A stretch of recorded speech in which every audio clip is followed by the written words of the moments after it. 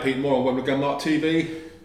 On test today is not a rifle, it's a non-lead load, and it's Lapua's Naturalis, which is one of the first non-lead bullets and ammunition types to appear in Europe.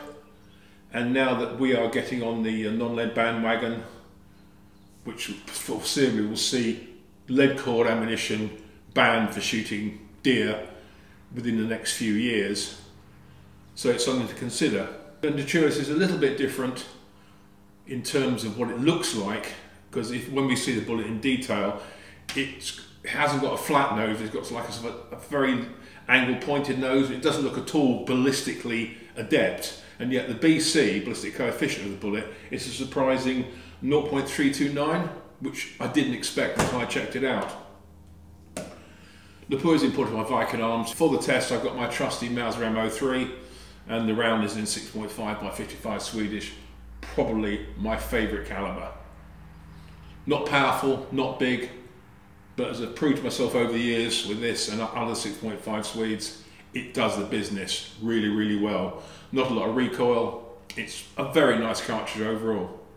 This is Naturalis in the middle, and it offers in 6.5, 55, a 140 grain bullet. As you can see, the bullet, quite straight shank, ogive virtually non-existent as such, but the top sort of rolls over into like a tiny pointed, it's basically it's a green nylon or green polymer plunger inside. But by comparison, this is a 6.5 or 55 Swedish, it's a 123 grain match bullet, and this is what we sort of come to expect. This is a classic Boto hollow point lead cord bullet. The majority of non-lead rounds we see today, probably 90%, are of this type, what's called a monolithic hollow point, or a monolithic hollow point slash ballistic tip. This is a ballistic tip. They are just a big chunk of copper. Some of them, like the Barnes, they have, should we say, pre-cut weakened areas, so when they actually hit the target and expand, they open up into sort of 3 or 4 or 5 petals that stay with the bullet, and it tumbles through during the damage. And then hopefully, because of the integrity of copper, it punches out the other side, so you get a pass through, and the animal should fall, and if it runs, it leaves a better blood trail. The monolithic hollow points are a bit like a sledgehammer. They just go through and do their business. Just by comparison, this is more high-tech. It's an RWS Evo Green, which is a 2-part tin core. The front part of the core is sintered, so basically when it enters, the hollow point tip moves back and it literally blows the ogive apart just by the fact that the interior core is weakened, and then it breaks off probably just about where the neck of the case is, and underneath that is a harder tin core, because it's got to be food safe, so tin's food safe, copper's food safe, which virtually does not expand. What it does do, it passes through. It leaves the small fragments to do the damage and it wipes through. So as you can see, this is quite a high-tech round, but and the Naturalis, like say 90% of the others, is less of a high-tech round. Whether what's better, I don't know. I've used different sorts of non-lead and it seems to work as long as you put the bullet in the right place. Okay, now some facts and figures. It's been over the chronograph, I've shot a few groups with it. So from this end, I haven't taken it hunting yet. I'm going out this afternoon. Not sure how lucky I'll get. If I do, then I can factor it into the video. If not, then try again soon. Okay, so in 6.5 by 55, it is a 140 grain bullet, which is pretty much the standard weight loading for this calibre. I've shot a lot of deer with partition rounds, ballistic tips in 6.5 by 55, and it really does work. I mean, I've shot moose with it, I've shot big red deer with it. For a round that isn't producing massive amounts of energy or speed, it just does the business, which is excellent. Okay, so factory quotes, excuse me, I'm cribbing from my notes here because I haven't got a good memory. Factory quote is 2625 feet per second, which translates to 2,142 foot-pounds of energy. Not too bad, really. Surprisingly enough, the actual energy figures I got for this was 2635 feet per second and 2158 foot-pounds. So if you just do the math, you can see that very rarely the factory quote is not as high as what actually the gun did. And this is my M03, the 22-inch barrel.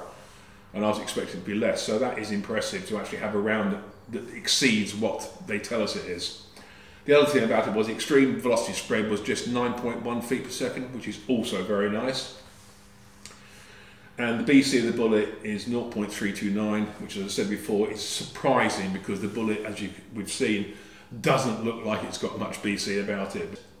Being a monolithic hollow point, you would assume it would break up into petals that stay attached to the main core of the bullet, and they just all tumble through doing the damage. Not so. Lapua have designed this, and the bullet literally mushrooms. The front end expands, but it doesn't break up, it doesn't split.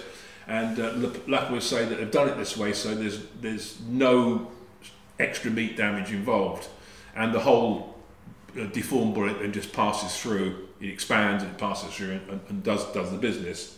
On the point of expansion and energy, with any non-lead bullet, if it's of the monolithic hollow point type, velocity is a much more critical factor than with a lead cored bullet, because lead is very soft and you can really push the bullets not that fast and they will still expand massively because of the nature of the beast of lead.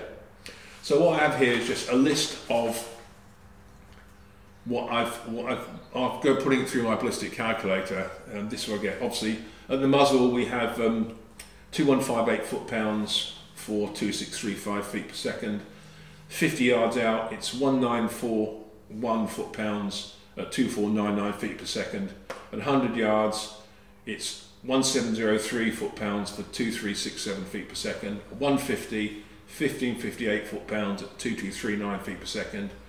At 200 it drops to 1390 foot-pounds for 2114, and at 250 it's 1236 foot-pounds at 1994 feet per second. Lapua say it reliably expands down to quite low velocities, but in my experience with non-lead, I really feel you need to keep the ranges closer, and that seems to be the general rule of thumb. Accuracy wise, to be generous to it, the load shoots sub-MOA at 100 metres.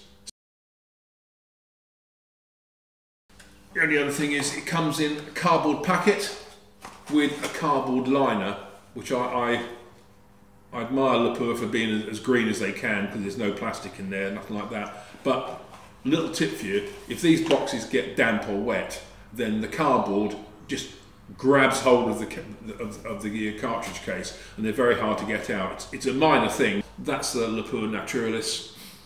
It's another option in the non-lead arsenal, well worth a consideration. You know, get some, shoot it on the range so it feels. Remember the rules of non-lead, keep the ranges shorter, and bear in mind that velocity is the key to expansion, certainly with a monolithic hollow point. I hope you enjoyed that.